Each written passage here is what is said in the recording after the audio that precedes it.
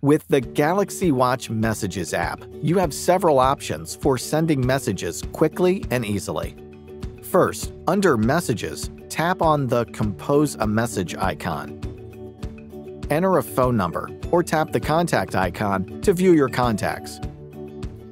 If you already have a message thread underway, tap on it to send a new message or to reply to an existing one. There are many ways to send and respond to messages. You can send an emoji, use a provided quick response, record an audio message,